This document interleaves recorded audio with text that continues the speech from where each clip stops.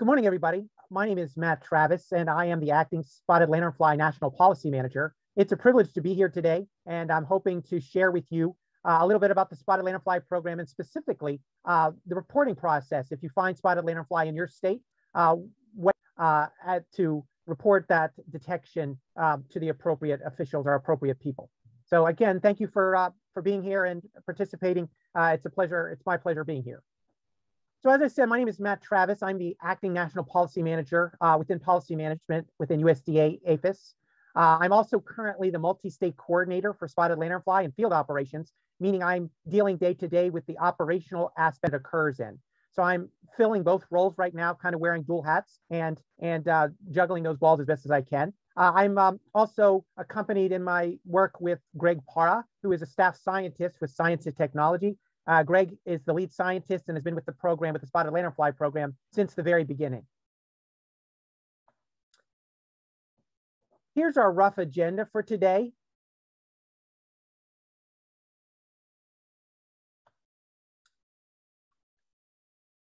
So the program, Spotted Lanternfly program, really is focused on currently suppressing and reducing the spotted lanternfly and spotted lanternfly populations throughout the 14 states. And so to do that, we have 6 primary goals for the program, based first on control measures, based on data, based on established populations in the infested areas. We also look at control measures in terms of lanternfly, and I have a map following this. We'll show you currently 2022. But essentially, this is where we have seen it expand throughout the region, throughout the 14 states, starting, of course, in Pennsylvania, and then spreading to the west in Pennsylvania, also to the adjacent states, Maryland, Delaware, New Jersey, up into New York, certainly into Connecticut. This year, we've seen it move into Massachusetts and Rhode Island. We have additional populations in New York, populations showing up in Ohio. Certainly, we've seen this population find its way to southern Indiana, as well as into upper Michigan. And so looking at 2022, this is what we're currently looking at in terms of detections and populations that we are aware of as of right now. The newest populations, of course, Michigan, in Oakland County. Again, in Indiana, we had a population in southern Indiana. North Carolina, in the area of Kernersville, and recently Surrey County. We've had detections there, as well as, again, Rhode Island and the Massachusetts area. It is also expanded. Recently, we also, just this month, had a report of spotted lanternfly detection in Buffalo, New York.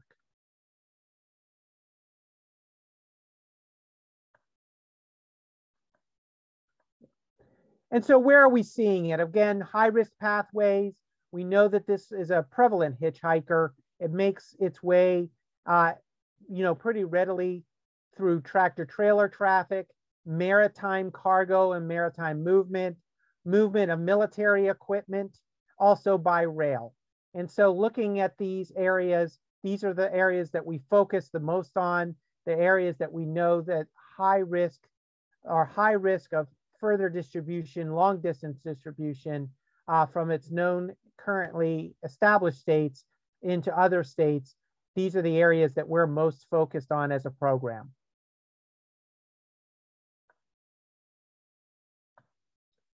Again, just to highlight where we're seeing it along rail, transportation pathways, tractor-trailer pathways, tractor-trailer stops, rest areas, the highway.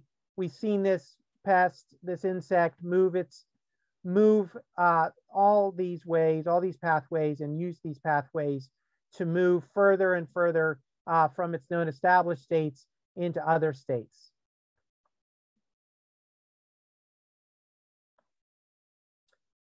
So again, looking at these pathways, we've analyzed this quite frequently.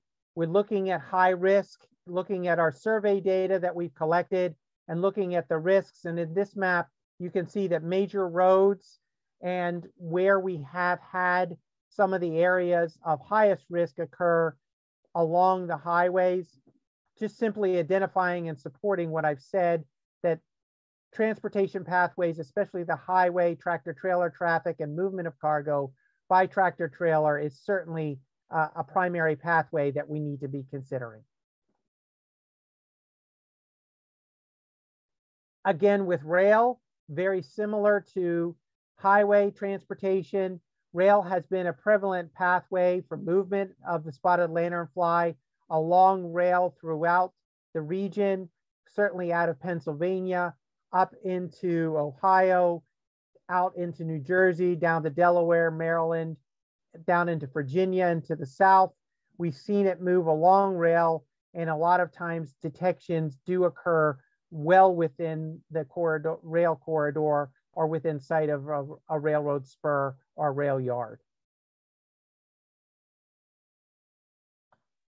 And so we continue to perform survey, again, prioritizing those high-risk pathways, using visual survey. Certainly public reporting is very important. So the message and reporting is extremely important. Getting the message and getting the right information in the message is extremely important and allows officials to follow up to be able to establish whether or not there truly is spotted lanternfly in the area, in the region.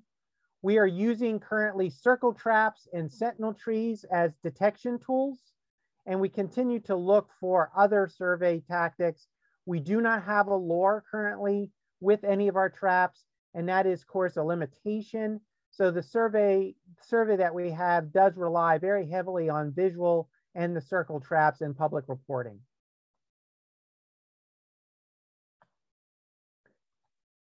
So let's talk about program reporting. Some things to just keep in mind as we report in general. Knowing the hosts and knowing the lookalikes.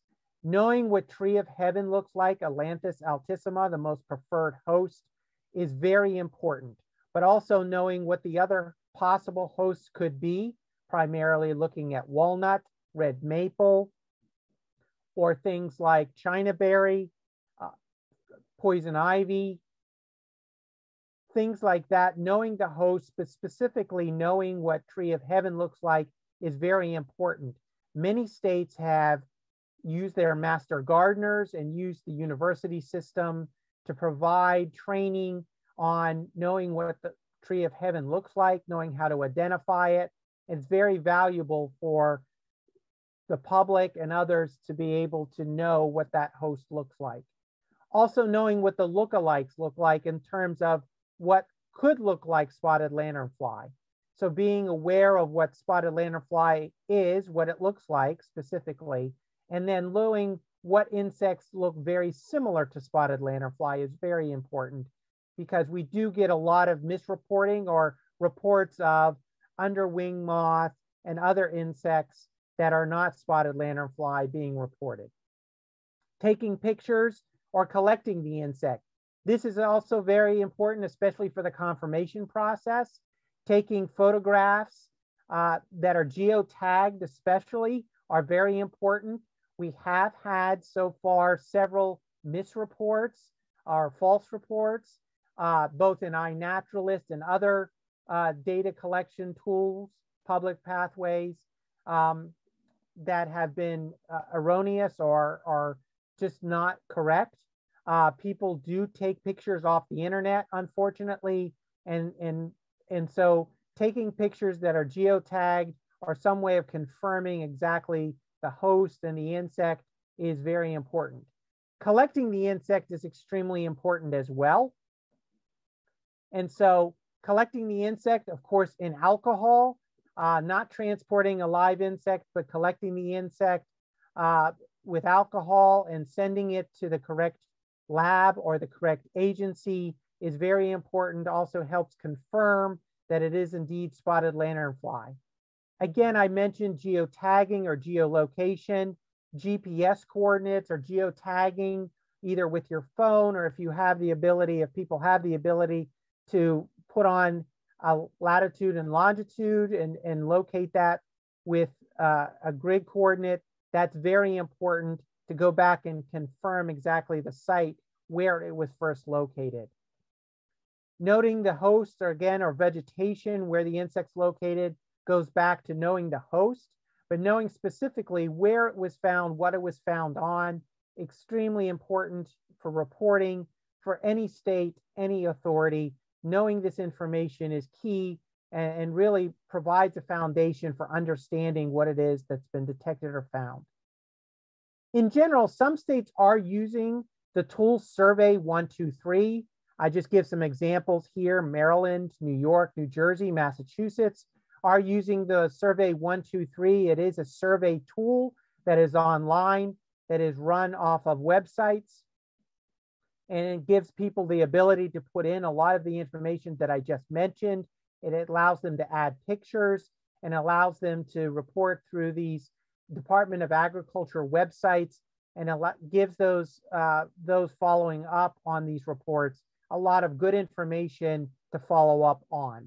Some states are in general still using call-in numbers, 1-800-BAD-BUG or something of that nature to call in. However, this takes a lot of resources for the states that are manning these numbers. Somebody still needs to be able to man this phone number and respond when people do call in. There are also email inboxes that are being used, general email inboxes being used by various states to be able to provide the same level of information through the email. But it does vary by state. So here's some examples that I'm going to give you, and in the next couple of slides, just some examples of if you're in one of the states that has spotted lanternfly, how they are collecting their information and their data. Again, it varies by state, but here are some good examples. So for Rhode Island, they're using hashtag #BeatTheBug, and if you suspect spotted lanternfly at Rhode Island, they're asking you to do really 3 simple things, and that's very important in your messaging. Exactly what do you want people to do once they think they found spotted lanternfly? So making the message fairly simple, fairly straightforward is very key and will get you the best reporting. So in this case, Spot, taking the photo, squash, they want you to kill the insect in this case, and then send or collect the specimen and report it using their website. In Massachusetts, they're using an outreach tool. This is a form that they ask you to fill out that collects much of the information that I previously covered in the slide before. They ask you for contact information, the host that it was found on, and then pictures, photographs, or any specimens. And then they're asking for specific location information on this form. New York Ag and Markets is using a similar tool. They're actually using Survey 123, and I apologize, that's not a very good picture, but they're using Survey 123 to collect their information for any reports of anybody finding spotted lanternfly.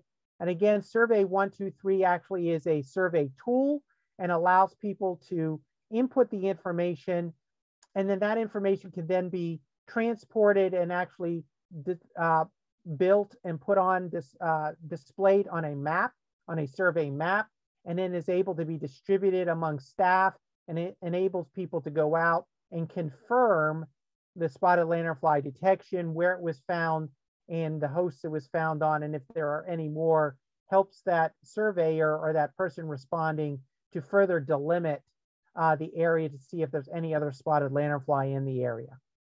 Connecticut is relying on primarily its email and reporting and following instructions. This link that it shows you specifically gives you instructions on how to send a dead specimen to the Connecticut Ag Experiment Station.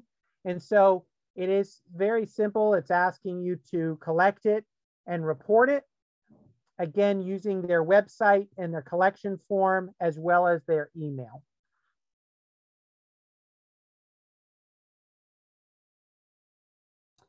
Pennsylvania has a pretty advanced reporting tool. They're using a similar Survey 123 type database.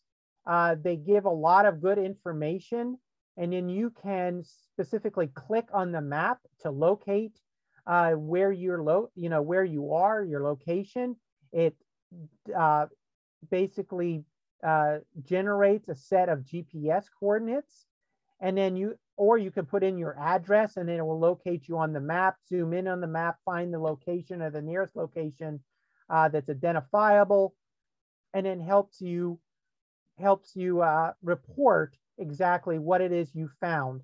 And so looking at this picture, you can see there in Potter County, in the top of the map of Pennsylvania, there's a yellow dot there. That was just something I was using. I didn't report it, but I was using it just as they work through the tool. So that's kind of what it would look like. It would identify that on a map, and then again, it translates into information and data for the Pennsylvania Department of Ag staff to be able to go out into that area and do some delimiting survey and look for exactly if there is any spotted lanternfly in the area.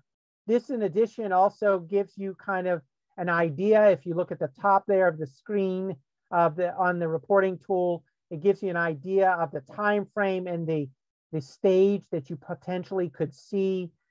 September to May, obviously egg masses, early nymphs May to July, late nymphs July to August, and then of course the adults anytime from late July into December. So it kind of gives the user an idea of what they should be seeing at that time of year. Very helpful, obviously, when identifying whether or not they've truly found spotted lanternfly. New Jersey is using a similar form and have a map location similar to Pennsylvania, somewhat similar to Pennsylvania. Again, having contact information of the submitter, and then also citing in the location using a map to be able to locate where they're located or where they're finding the spotted lanternfly. Delaware is using an online submission form. Again, very similar submission form to New Jersey. DDA is also using a hitchhiker bug at delaware.gov so that they're able to send in the information. And there's a lot of information coming through email so that their inspectors can get out and again, detect or confirm the detection from the submission.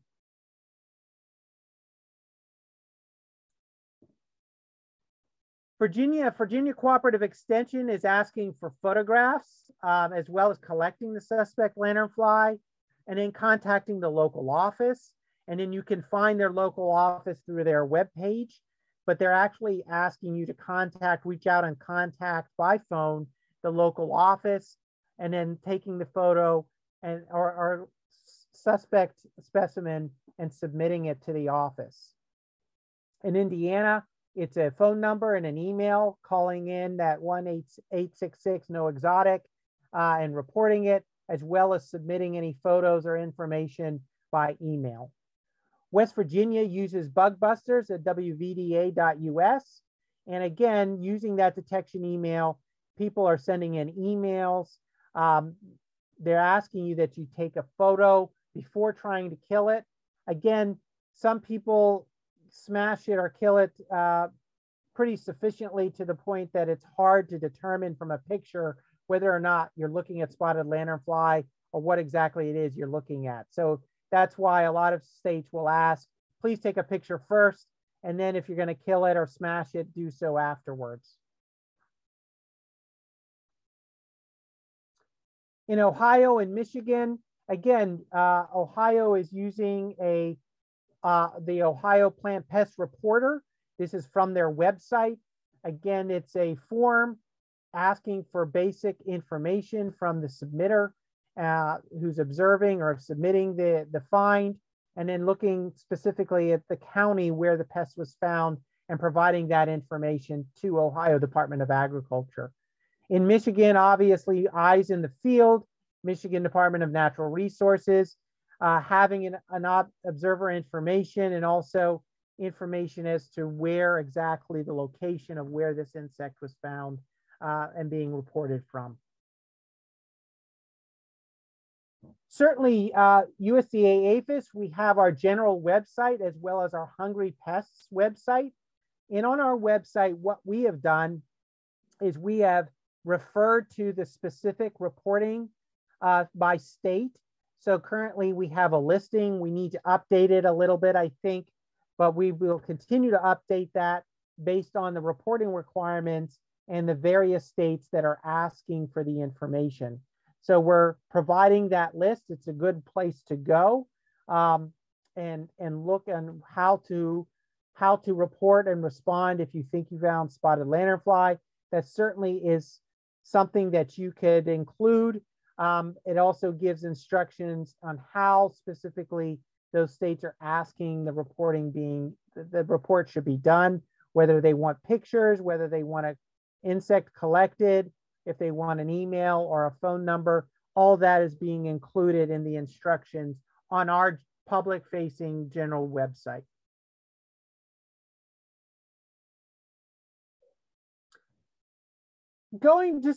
Just briefly going into some of the treatments that we've been doing. We've been treating, so as people find the insect, in some cases we are going out and we are doing some treatments ourselves within PPQ or within the state itself is going out and doing treatments. Again, we're prioritizing our treatments. So we may work with the State Department of Ag or State Department of Natural Resources when reports come in to locate those insects. And again, if we're going to go out and treat, we will follow up with those homeowners, those landowners, to make sure that we have access and we have permission to go on and conduct these treatments. So again, reporting is very important and it really feeds into the whole operational cycle and what comes next. Some of the research activities, I just wanted to cover this real briefly. We are looking for, some of the research activities we're talking about: survey and trapping, treatments, biology and rearing, especially we're looking to rear colonies in the lab. There are several efforts going on there. Pathway and predictive modeling, as well as biological control. Excuse me. So a lot of these things are very important to the program and important to our understanding of the spotted lanternfly as we go forward. Finally, outreach is a very, very important part of the program. Reporting is part of our outreach and educational effort. We have worked very closely with the National Plant Board. That is an association, a group of state plant regulatory officials throughout the United States. We work very closely with them as partners. We also are working very closely with industry, transportation, nurseries and growers, and retail, and getting the message to them, working with our partners to make sure that they're educated about what the insect looks like, what the host looks like, and then what do we want them to do? What's the outreach message when they find it? Scrape the eggs, squash them, kill the insect. Of course, reporting is a very important part, and we're using all really social media, live media, websites, pest alerts, any way we can get that message out, we continue to do so. And that's all I have for today. I thank you again for your time. I hope that you have a little bit of an insight or idea on how to report for spotted lanternfly. Again, knowing what you're looking for, knowing what the hosts are, then being familiar with how you report it specifically in your state or where you should go to look for that information is very important in the reporting process, as it feeds again into the operational cycle and whether or not there's somebody going to follow up to go out, confirm, and then treat. Certainly go out and confirm, but then what comes next all starts with accurate reporting and getting the right information and the right data. So thank you, everybody. Again, I appreciate your time. I don't know, I assume I have some time for some questions.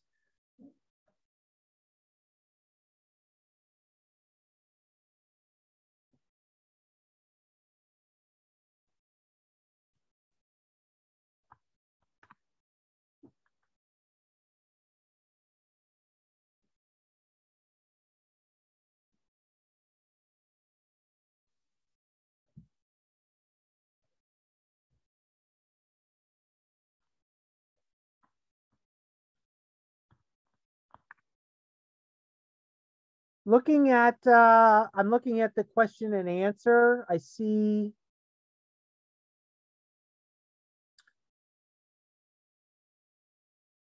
what are my thoughts on using the first question? What are my thoughts using the bugwood apps like Great Lakes Early Detection Network to report?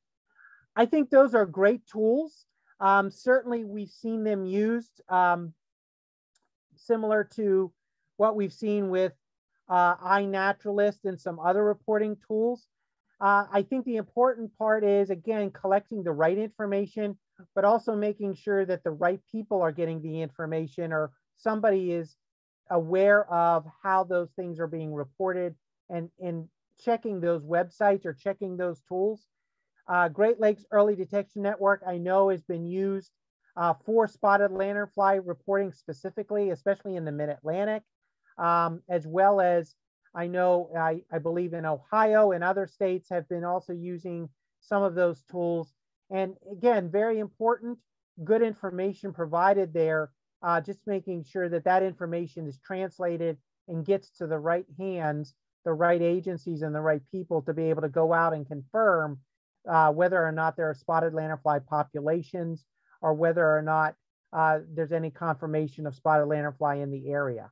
I think those are great tools though, however. Yes, certainly I will be able to provide the slide presentation. That would not be a problem. I'll provide that to Robin, and Robin can then provide it to the group of attendees today. Share more about oil treatment for egg masses. So golden pest spray oil has been very effective for our purposes. We've done a lot of research using our science and technology staff have run multiple trials. We've been doing a 2-year trial now. It concluded, the second year concluded this year, using golden pest spray oil and monitoring those sites, setting up those sites and monitoring those sites that we treat in comparison to an untreated plot. And what we're seeing right now is 60 to 70% of the egg masses we're treating have been eliminated. It also depends on time of year and the application. The application is very important, making sure that there's a good application of the golden pest spray oil on the egg masses that's not too late in the year. The timing, we are starting our treatments actually as early as this November. We find that we can treat egg masses this late fall and have good efficacy on those egg masses, treating them. And then also again in the early spring. Unlike other insects, waiting until later in the year, closer to the time they hatch, we've actually seen variable efficacy on treating them when they're closer to hatch. And treating them with the golden oil has not been as effective as getting to them earlier. Temperature also plays a part. Obviously, colder temperatures, things like golden oil tend to not react well to colder temperatures. It congeals, it becomes very hard to work with, it becomes solidified in colder temperatures. So once we drop below 40, golden pest spray oil really is something that we're not using, and then we're going back to actually scraping and removing the egg masses themselves. But hopefully we'll have a good data set from the work that we've been doing over the last 2 years to really talk specifics in terms of the efficacy. But we know we're having a big impact on the population on the sites we're treating. One thing that does need to be considered, of course, is where the egg masses are located. As many people may be aware, a lot of the egg masses many times can be very high on the tree. And so reach is very important and getting to them is very important. And so with a lot of egg masses in the upper canopy, that does become a challenge because we're only able to treat really what we can reach. And that's true of a lot of chemical or a lot of our control tactics. Is what we can reach is how we can best get to those egg masses is most effective. So that is something that we are aware of, and we know that we're getting to a certain number of egg masses, but we are showing that we are impacting the overall population. And in some areas, we are really reducing the numbers by that tactic, using golden pest spray oil on egg masses.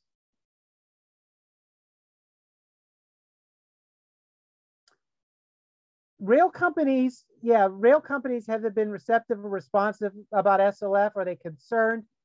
No, I'll be honest with you, they're not. They don't seem too concerned about spotted lanternfly on the railroad. They have been receptive, fairly receptive to us getting access.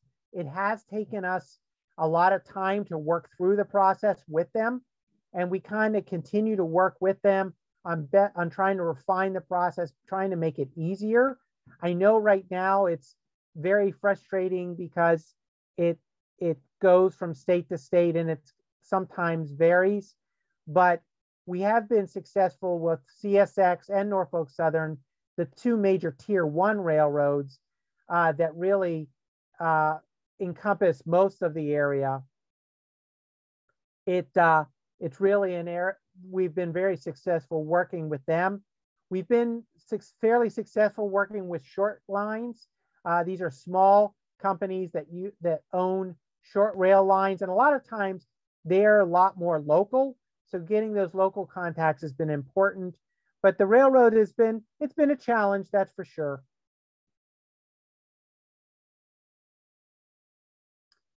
Hashtags in social media. We have had quite a lot, especially in New York. Using the hashtags in New York has been very effective in social media and has really, as you know, increased the reporting. That's been very important. Using those hashtags has really increased the level of reporting as spotted lanternfly made its way into New York City, especially, and we've gotten a lot of reports through the use of hashtags in social media. And as many people can go on the internet and see, a lot of New Yorkers are very annoyed and concerned about spotted lanternfly in the city and what it's doing there and the impact it's having on their life and lifestyle. Certainly is something that we've seen a lot of reporting through social media, and the use of hashtags has certainly facilitated that.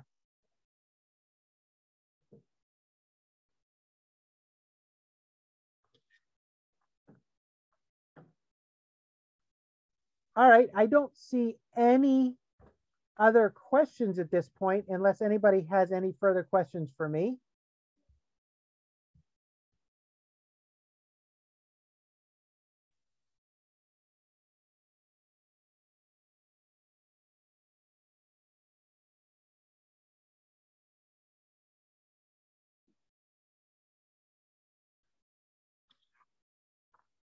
All right.